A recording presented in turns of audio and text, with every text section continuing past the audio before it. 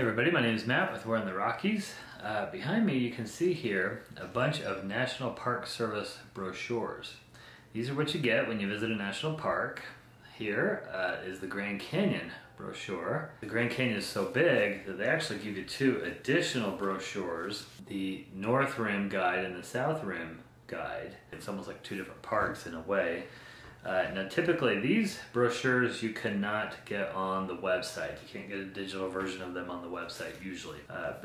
With the Grand Canyon, these two, you can download these digital brochures to help you prepare for your trip. I'll put a link in the description. Well, I've done a few of these videos where I use the map along with the photos and images that I have to kind of help give you an introduction or a guide to the park. People seem to like it.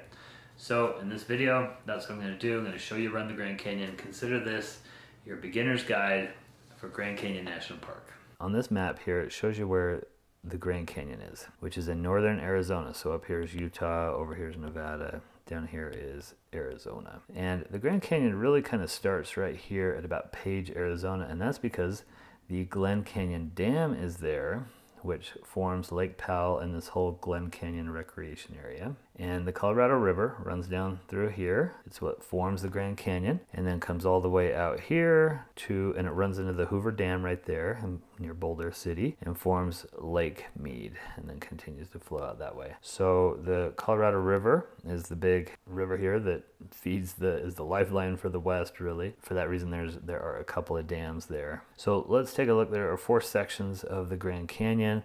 There's the north, south, east, and west.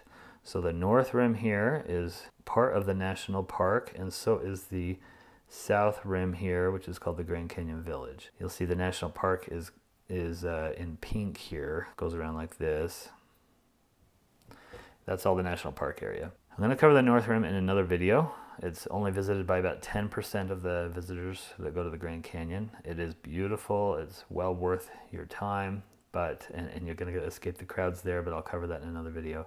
This video I'm going to focus on the south rim at the Grand Canyon Village, but I did want to touch really quick on 2 other areas that you've probably heard about. This over here is called the Grand Canyon East area.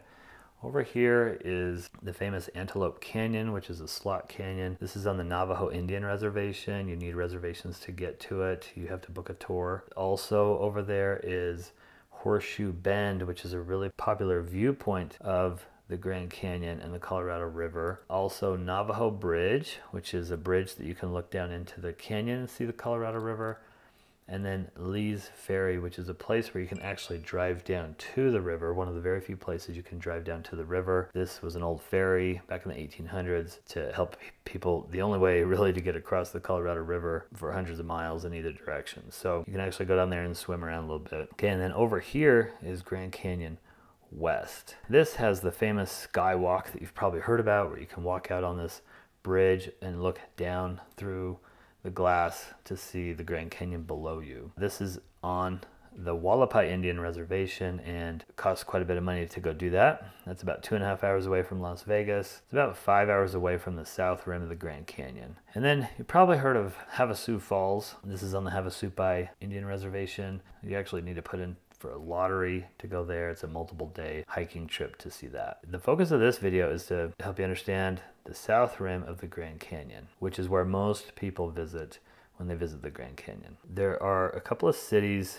kind of nearby. There's Williams, Arizona and Flagstaff, Arizona. Both of these kind of bill themselves as the gateway to the Grand Canyon. Williams is about an hour away. Flagstaff, a little longer. And so those are common places to stay if you're visiting the Grand Canyon. As you can see, there's other national monuments around there. A lot to do in that area, Flagstaff area. But for now, let's zoom in on the Grand Canyon Village. Okay, so this is an overview map of the whole south rim, which is quite large. So if we zoom in a little bit here, this whole area is called the Hermit's Rest area. During the busy season, from March to the end of November, you have to take a shuttle on this road here, or you can ride a bike, but you can't drive your vehicle on the road during the busy season. As you can see, there's different viewpoints, and at the end is a cute little building designed by Mary Jane Coulter called Hermit's Rest. It's a little gift shop, a little restaurant, a little you can get some food there and some snacks and stuff. And then there's also a Hermit Trailhead here, which you can hike down into the canyon.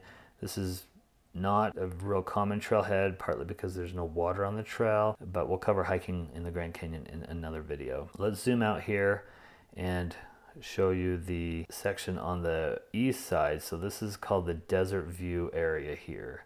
So this is a big road over 20 miles that you drive out to the end, and at the end there's this Desert View Tower, another cute little building designed by Mary Jane Coulter. You can walk up to the top to the watchtower and look out over the Colorado River. This provides some of the best views of the Colorado River. There's also another stop on that road called Tusayan Museum and Ruin that was closed when we were last there, but this is actually some ruins that are ancestral Puebloan ruins.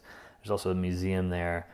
So this road's a popular road. You can only drive that road. There's no shuttle going out on that road. And then before we zoom in closer on this center part here, the village, I just want to show you that there is, on this Desert View Road, there's a section here to Yaqui Point and the South Kaibab Trailhead. You can only take a shuttle to these 2 points. In the South Kaibab Trailhead, this is a real popular trail to hike at the Grand Canyon. And Yaqui Point's a pretty popular viewpoint, especially at sunset or sunrise. Now let's zoom in on the village a little bit. So the village is the third section, the main section here at the south rim of the Grand Canyon. It really is part of your trip to visit the village. It's got some really nice buildings there, and it's just kind of got a charm to it. Here at the village, you have over here the Grand Canyon Visitor Center, and then I want you to notice that there are colored routes here. These are the shuttle routes that you can take. So I kind of overlooked this, but there's the city of Tusayan, which is only a few miles south of the Grand Canyon. So that's another place that you could stay if you wanted to. And there's actually a purple shuttle line that goes from Tusayan into the Grand Canyon. So you can stay there and take the shuttle into the Grand Canyon if you want. It'll take you to the visitor center here. So at the visitor center, you can walk right out here to Mather Point. This is really, for most people, the first viewpoint they're going to get of the Grand Canyon. It's a famous viewpoint named after Stephen Mather, who was one of the first directors of the Park Service. I think the first director, actually. Really helped build up the National Park Service. Beautiful viewpoint. There's a reason why it's the most popular viewpoint. It's a great one. You can walk along the rim here. Okay, I call this the Rim Trail. So you can do that here in this area. There's the Yavapai Point and Geology Museum there. As we go over here to this section here, this is the Market Plaza. Probably not a big part of your trip there unless you're staying at Mather Campground or Yavapai Lodge, or unless you need groceries at the market there in town. And then over here is the village. Now this is the part you really want to make sure you visit when you go. A bunch of cool buildings in this area. So there's a visitor center there called Verkamp's Visitor Center. There is a place called the Hopi House, which is another building that Mary Jane Coulter designed. It's a gift shop. A building called El Tovar Hotel. This is the most famous lodge, I think, of the Grand Canyon, built in about 1904, 1905. Really cool, right there on the rim. Real popular to eat dinner there at night. You need reservations. It's kind of expensive. We opted to eat breakfast there because we didn't need reservations and because it was less expensive. Then there's a building called Lookout Studio that was built by Fred Harvey. This is just a lookout building with a little gift shop there as well. Another one called Bright Angel Lodge, which inside of it is Fred Harvey Burger. So Fred Harvey kind of owned the concessions for quite a while in the Grand Canyon. His company has now become Xanterra, which owns the concessions there. But anyway, Bright Angel Lodge, another place that you can stay and you can eat lunch there. The Kolb Studio was formed by a couple of brothers named the Kolb Brothers, and they were early photographers of the Grand Canyon and promoted it and all that. Kind of had some battles there with Fred Harvey for ownership of some of the tourism industry there at the Grand Canyon. And then another lodge over here called Maswick Lodge. So lots of places you can stay there in the village at the Grand Canyon, which would be a good idea because it is a really nice little village. There's a train depot there. That's where the train comes from Williams, Arizona. So the train used to be the only way you could get to the Grand Canyon, of course, before the automobile. And then once the automobile came along, the train kind of fell out of favor, but it was resurrected, I think, in the 1980s. Now it just goes from Williams, Arizona to the train depot there.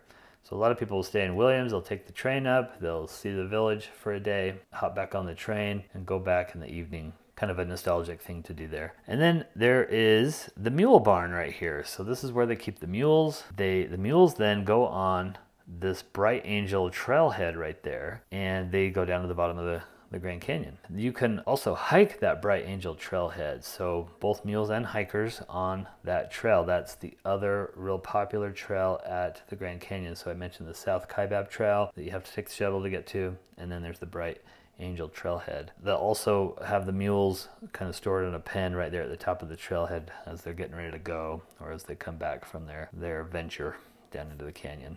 Okay, now I hope that's helped answer some questions for you and giving you a little introduction there. So we are doing many videos on the Grand Canyon, including a longer trip planner that's going to go over a lot of details kind of all in one place for you to help you give you a really nice guide to plan your trip.